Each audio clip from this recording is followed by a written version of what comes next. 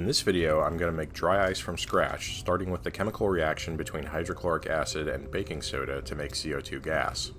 I was curious to see if I could get closer to liquid nitrogen temperatures with my pulse tube cryocooler by pre-cooling with dry ice, because the ice is minus 79°C and I can produce a temperature drop below ambient of almost 100°C, so if I could start at minus 79 and drop 100 degrees, that would put me at a low enough temperature that I could liquefy nitrogen if I increased the pressure to about 6 atmospheres.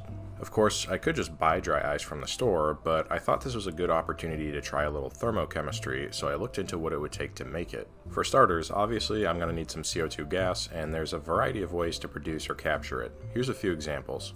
Method 1. Cooling off and collecting the exhaust from hydrocarbon combustion. Simple in theory, but kind of a pain in practice, and you're still paying for the fuel. Method 2. Letting yeast consume sugar in a closed container and collecting the exhaust from the digestion, which is CO2 gas.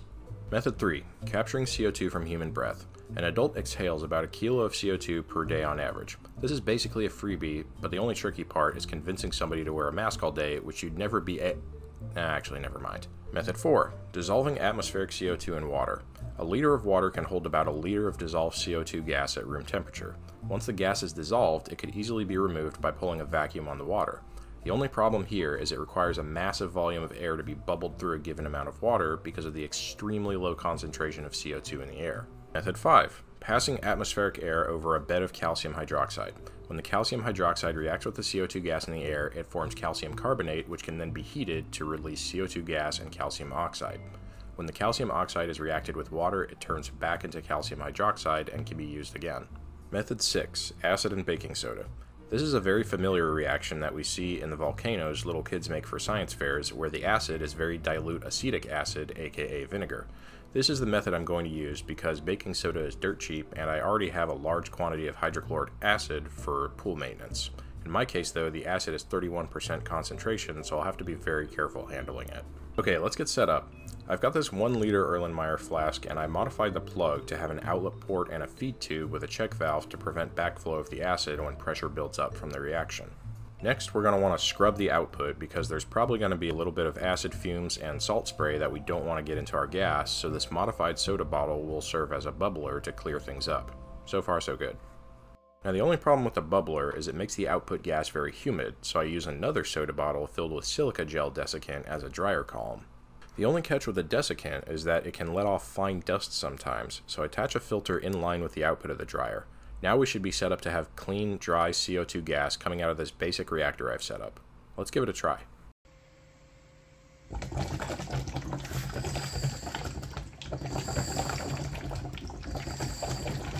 As you can see, when the flask gets a squirt of acid, it immediately causes the baking soda to fizz and the scrubber to bubble as CO2 gas is released. Looks like it's working and I don't see any sign of leakage. To collect the CO2 gas, I've got this 24-inch beach ball. These come evacuated right out of the package, so I don't have to worry about sucking all the air out to avoid impurities. With a little bit of force, a standard barb fitting can be pushed into the inflation valve of the beach ball, and now we've got our gas bag.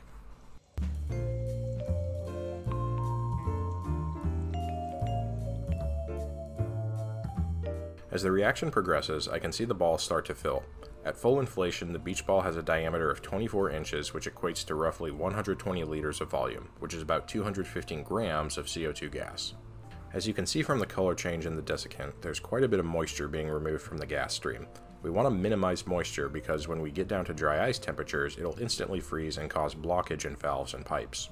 Another interesting thing about this reaction is that it's actually endothermic, meaning it takes energy from its surroundings, resulting in a temperature drop. This is convenient because it means I don't have to worry about plastic or rubber parts melting from excessive heat, as would be the case with so many other chemical reactions. Just to prove to you this is actually CO2, let's set something on fire and try to extinguish it with the gas I just collected. This wad of paper towel has no problem burning in the glass. But now I'll fill the glass with CO2 I collected. CO2 is about 50% heavier than air, so without any major disturbance it'll just sit in the glass. Let's try putting the wad of burning paper in the cup now. Instantly extinguished. How about if I set some rubbing alcohol on fire in the glass?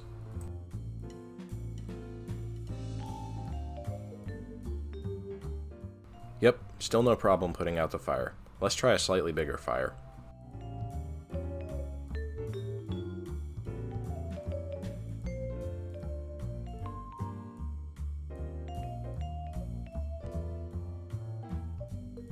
That one took a second to put out, but the CO2 definitely still stopped it dead in its tracks.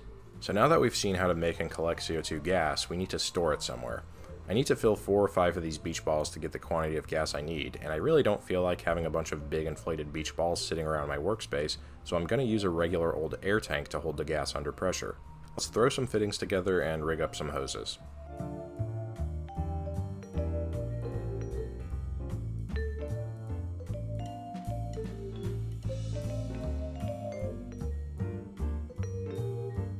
Before I put the CO2 gas in, I need to evacuate all the air out of the tank so that I don't have any impurities. Once that's done, we'll hook up the beach ball and let the CO2 gas flow in from the vacuum on the tank.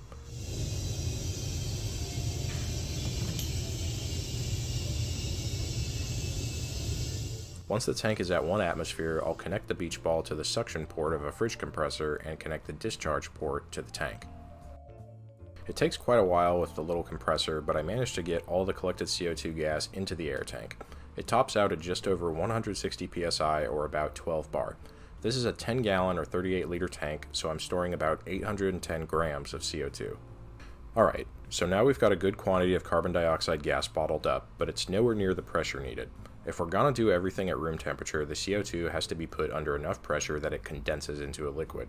Once it's a liquid under pressure, it's expanded out to 1 atmosphere, and the sudden pressure drop causes it to flash freeze to dry ice. To figure out the pressure we need to look at a vapor pressure curve. For a fixed temperature, once we exceed the pressure on the curve, the gas will release a bunch of energy and spontaneously start to condense into a liquid. At room temperature around 25 C, we'll need about 1000 psi for the gas to condense to a liquid. Seems kinda high, so let's see if my fridge compressor is up to the task.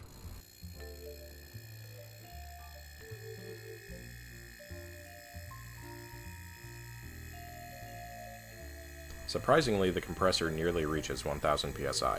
But the next time I try to start it, I get a nasty spark and then nothing happens after that. I think I shorted a winding in the motor by trying to run at such a high pressure.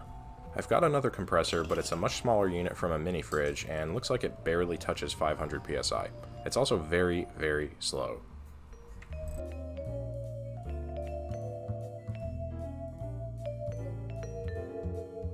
We can actually still make this work, but it's going to require a lower temperature. If I put the high pressure tank in an ice bath while I'm filling it, I can drop the temperature down to 0 C, and if we look at the vapor pressure curve again, 0 C calls for about 35 bar of pressure to condense CO2, which is right at 500 psi. I think I can still pull this off. Just out of curiosity, I cut open the failed compressor to see what we had broken, and while the surgery didn't really shed much light on the problem, it did provide an interesting look at what's under the hood of one of these hermetic compressors. Here's the whole compressor removed from the casing. Nothing about the valve really seems damaged or broken though. The motor looks fine too, and the crank turns over pretty smoothly. Something is definitely shorted though, as you can see from the windings starting to smoke after I plug the thing in.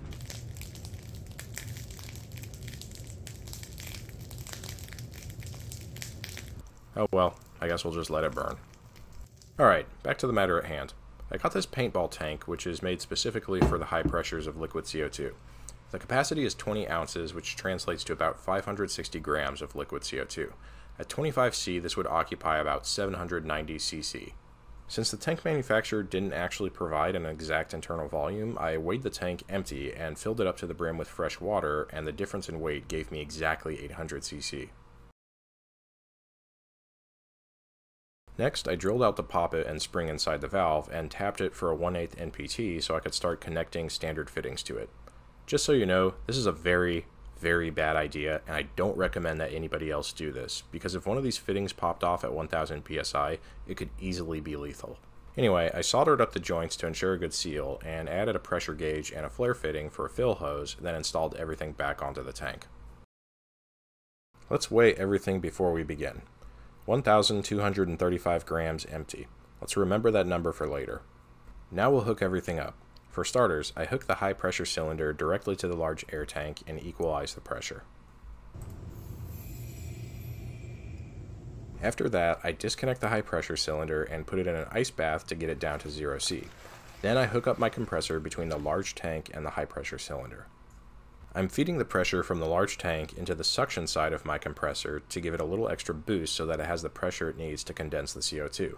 Judging by the noise and the heat, the little compressor really doesn't like to operate this way, but it did work.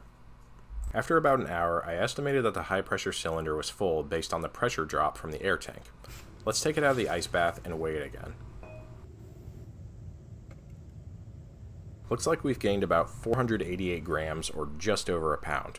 Not 100% full, but pretty damn close, and all the CO2 in there is definitely liquid at this point.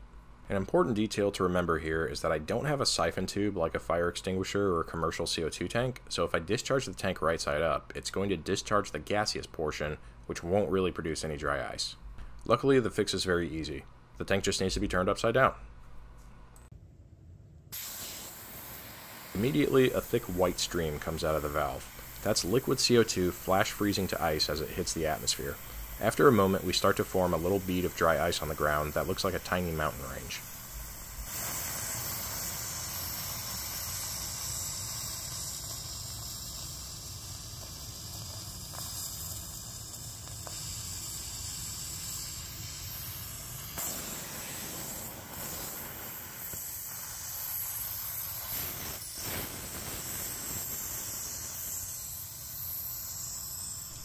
At this point, I'd say the project is a success, since I've made dry ice from scratch. But considering I had almost half a kilo of liquid CO2, that seems like a relatively small yield. Maybe we can increase the output with a collection device. After another day of producing and compressing CO2, I was ready for another attempt. The collector needs to catch all the liquid CO2, but also has to be porous enough that it can equalize to atmospheric pressure, because the low pressure is what causes the liquid to freeze to ice. A sock seems to meet those requirements pretty well.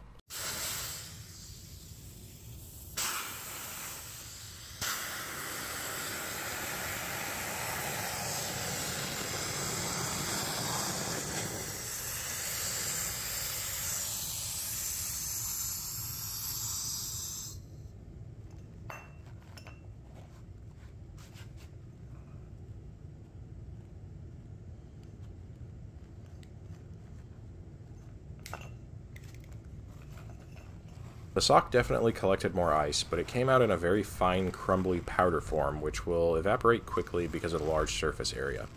A lot of the ice tended to stick to the fibers of the sock, making it very difficult to extract. The stuck dry ice then caused atmospheric moisture to freeze onto the sock and turn it rigid, making it the newest addition to my crusty sock collection.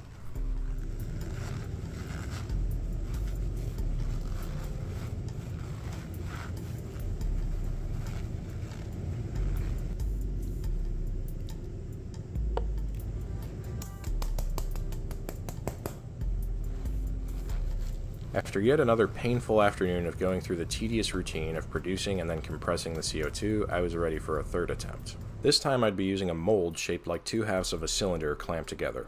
The mold had vent holes and a loose fit to allow pressure to vent, but the gaps were small enough that it should be capturing most of the ice. So let's give it a try.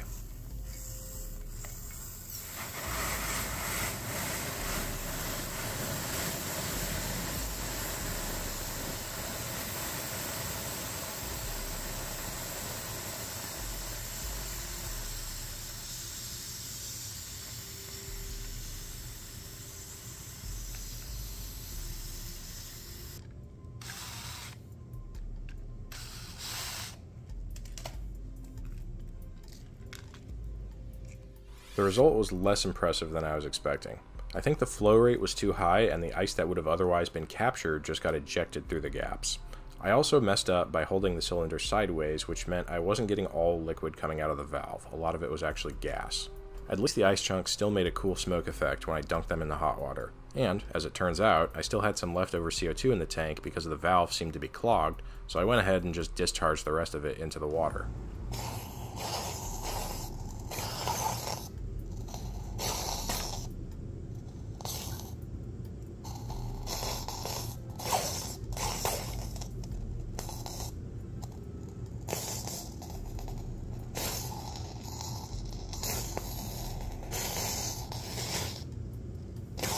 The water that splashed onto the tank was immediately flash frozen and caused quite an impressive ice buildup.